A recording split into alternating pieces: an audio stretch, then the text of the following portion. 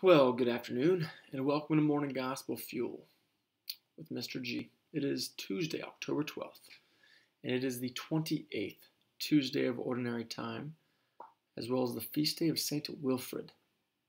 And he is the patron saint, well, he was an English bishop of the late 600s, and he is the patron saint of two different archdioceses in England. Today's Gospel is from Luke chapter 11, verses 37 through 41. Let's begin in the name of the Father, Son, and Spirit. Amen.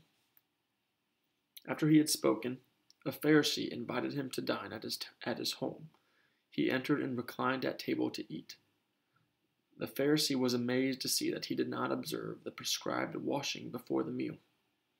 The Lord said to him, "O you Pharisees, although you cleanse the outside of the cup and the dish, inside you are filled with plunder and evil.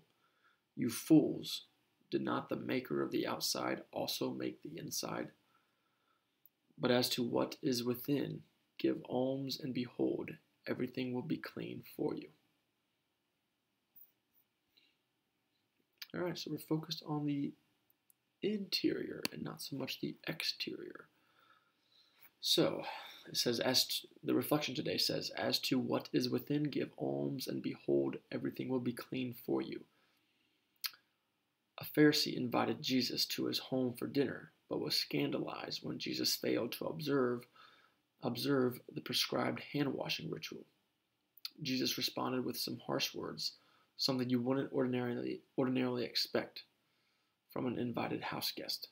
But it didn't matter to Jesus. He was trying to drive home a point. He wanted his disciples and all those listening to understand what true piety consists of. It's more than outward actions. It has to do with the state of our hearts as well.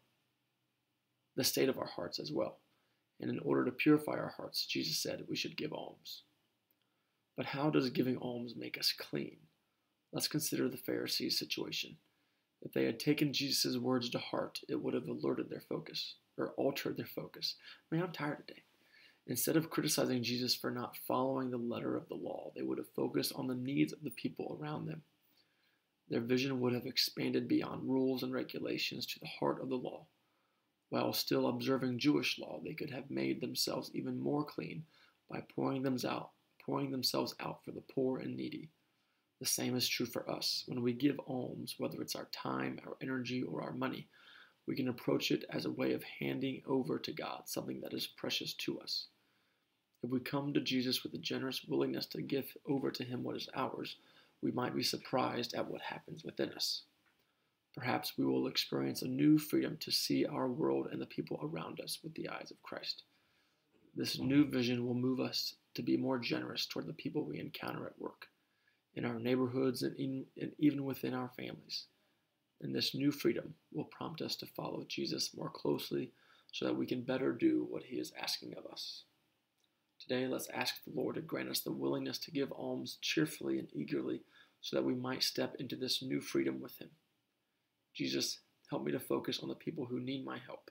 Cleanse my heart so that I can experience a new freedom in you.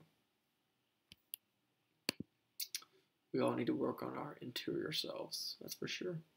And that's the challenge. Have a great day. God bless. And keep it real. In the name of the Father, Son, and Spirit, amen.